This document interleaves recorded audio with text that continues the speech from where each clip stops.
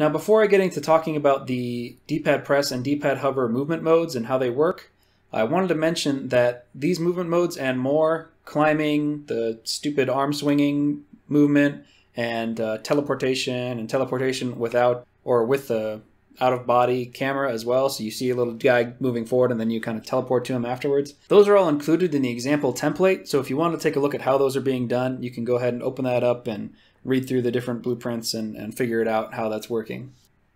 Let's continue on to the D-pad press movement. What I've done is I've made two new input axes for the left D-pad and the right D-pad. Now, if you're not familiar with that, what you do is go to Edit, Project Settings, and then under Input, you've got Action Mappings and Axis Mappings. You can add and delete them as much as you want. I've got 4 set up for the D-pad press and the D-pad hover movement modes. So for D-pad press, I've got the right D-pad and the left D-pad.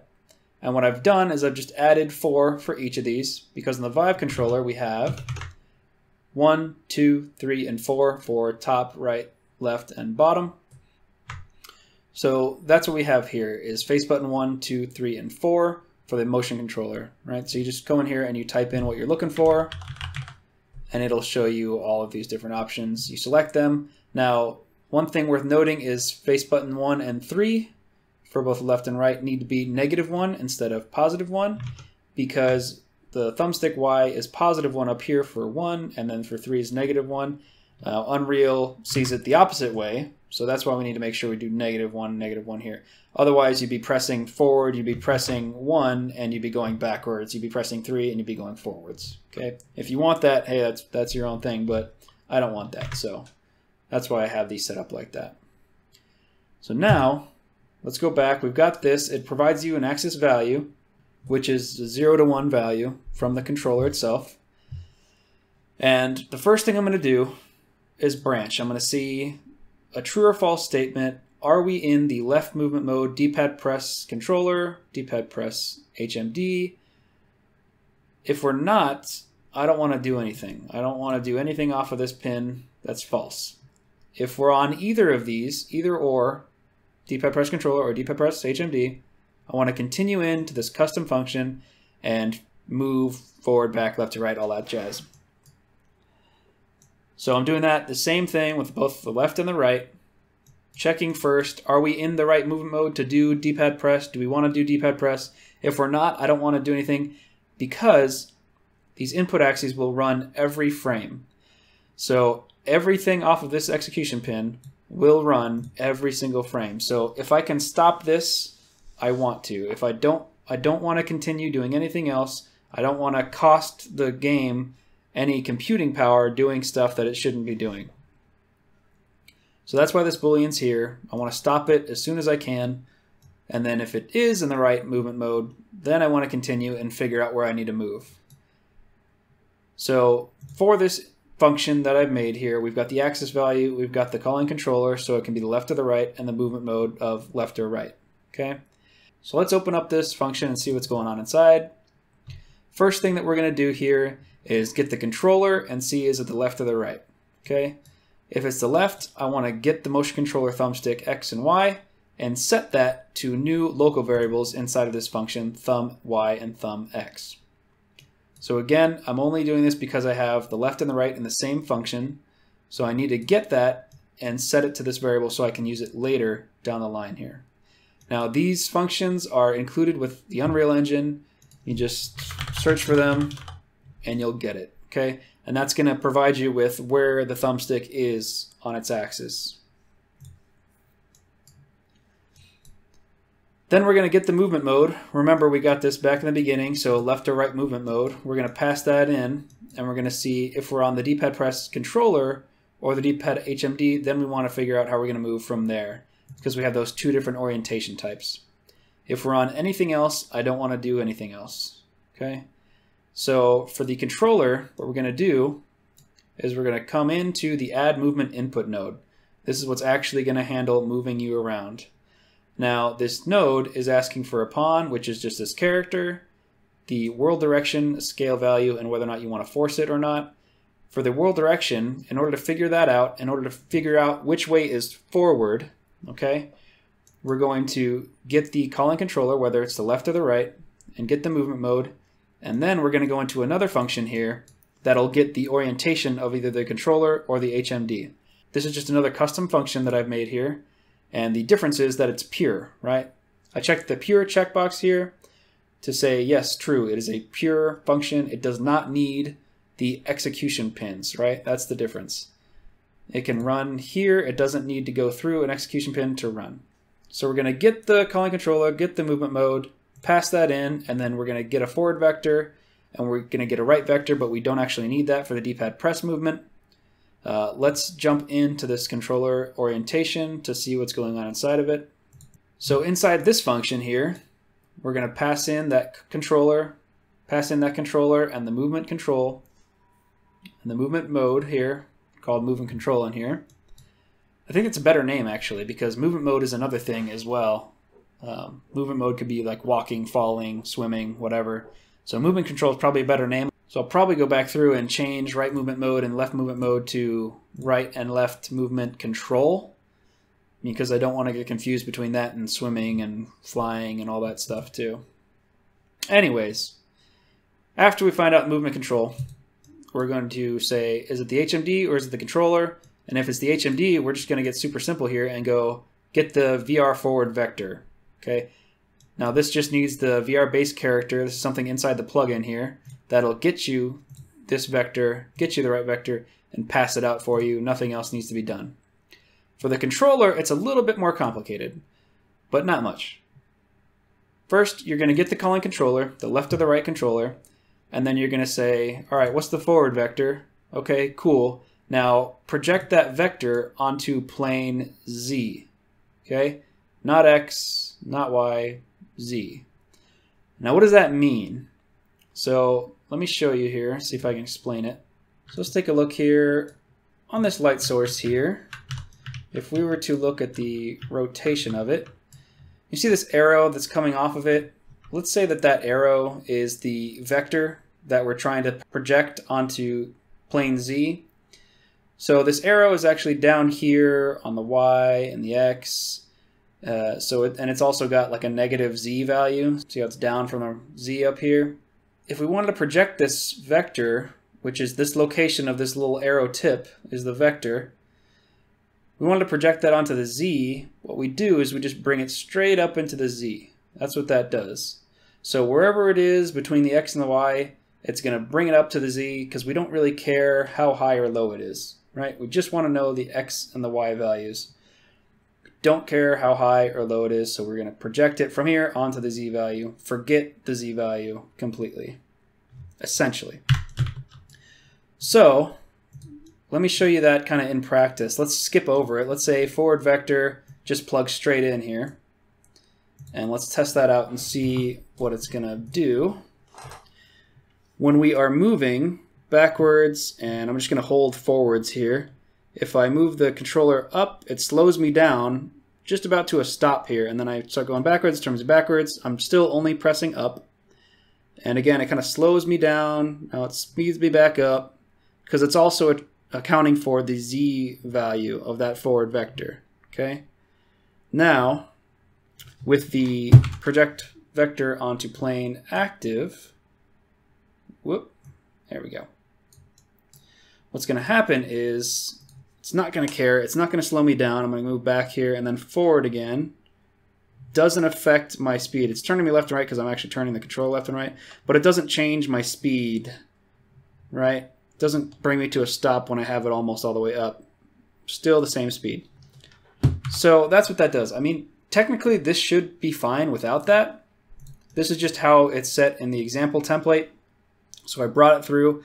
It's probably how you usually want it, but if you want your controller to slow you down when you bring it up, yeah, I mean, you could do that. I don't think there's going to be any problem with that.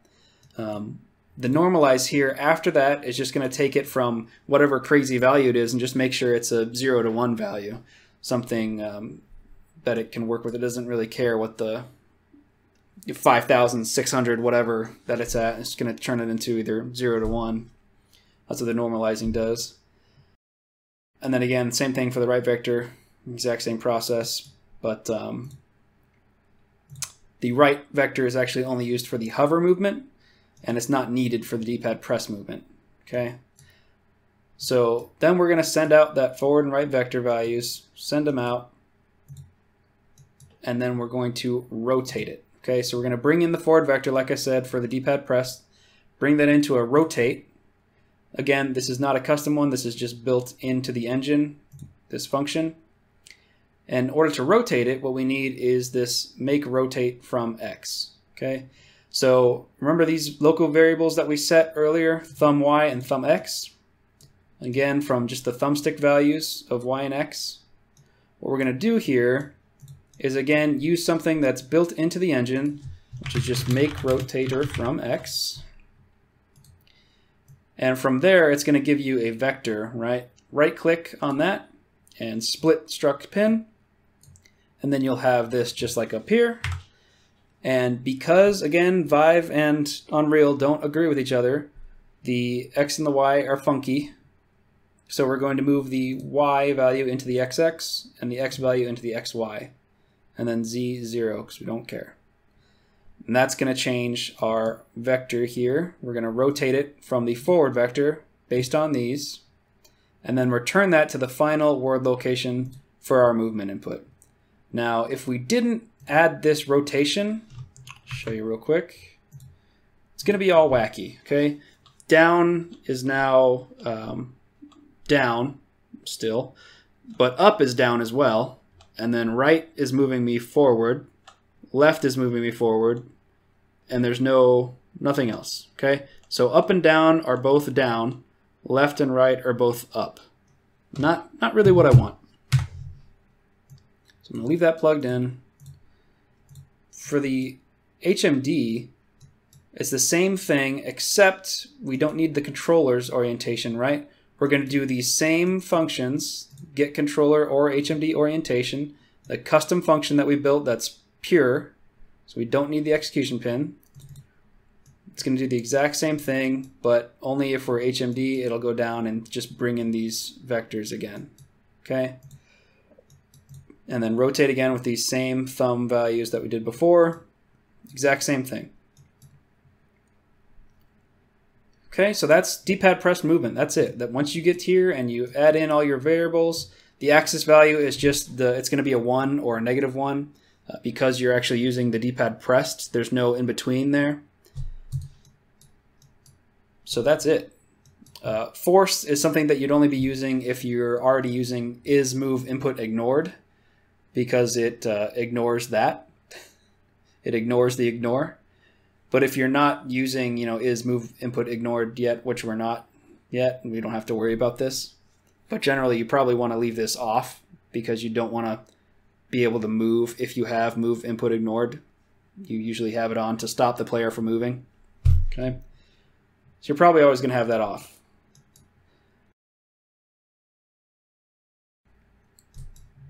Now let's take a look at the hover movement. This, again, I've added more inputs. Okay, so back in the project settings, let's close up these and open up the left thumbstick and the right thumbstick. These are simpler. Scale value is 1, and we're just going to get the thumbstick value for the left and the right motion controller. Okay, and we're going to pass that through. Again, we're going to do this check. We're going to see, are we in the hover movement mode? If we are, cool. Let's figure out which way to go and how fast to go, that kind of thing. But if we're not, let's make sure we're not doing anything. Again, these are firing every frame, okay? They're like event tick. You don't want to use them if you don't have to. Now, here, we're doing this function a little bit differently than before with the D-pad press movement. Here, we're passing in the motion controller, the movement mode, and all that. Here's a different way to do it where you just have a Boolean. So the Boolean just says, hey, am I the right controller or the left controller? And then since we're on the right thumbstick, yep, we're going to check it true. And we're on the left one, we're going to say no. And let's hop in and see how that's used. First thing we're going to do is take that branch, take the Boolean, make a branch, and then say, hey, yep, it's right. So let's move on the right movement mode, and let's figure things out from there. And if it's left, let's do the same thing. So these are the exact same logic going on here. So on the right movement mode, if it's D-pad hover or D-pad hover HMD, again, we're already doing this out here, but it's just, it doesn't hurt to do it again. And we also want to be checking these thumbstick values. If they're at 0, then we probably don't even have our thumb on the D-pad, so we don't want to do anything, right? So if it's thumbstick Y or thumbstick X is more than 0, this is a not equal, so you just pull off and say not equal. Got the little exclamation mark and a, you can't even see the exclamation mark. Oh, there you go. There's the exclamation mark hiding back there. So a little exclamation mark and a equal sign. So it's not equal to 0. We are actually doing something with the D-pad. Our thumb is somewhere on there. So we've established that we are moving around somewhere on the D-pad. We want to continue and figure out how to move. Okay. So this is the same function, the pure function that we had before, figuring out the controller and HMD orientation. Again, passing in the right motion controller and right movement mode, or left motion controller, left movement mode, and then figuring out, hey, we're on the hover HMD or the hover controller movement modes. We're going to figure out the forward vectors and the right vectors here, and then pass that out. After we pass them out, since we're going to be using them directly either for the left or the right inside this function, we're going to need these new local variables here, forward vector and right vector. And then we're going to pass them into the add movement input, right? So we've got that for forward and right. And again, for the Y, we're going to times that by -1 because Vive and Unreal do not agree on what's forward and backwards as far as the thumbstick goes. Okay? So for the Y value, -1, X value, 1 is fine for the Vive. And that'll be the scale, so backwards or forwards. Okay? Same exact thing down here, just the left controller instead of the right. Same functionality. Everything's working the same. And that's about it. I think we're about done with the hover and the D-pad press movement modes. Fantastic.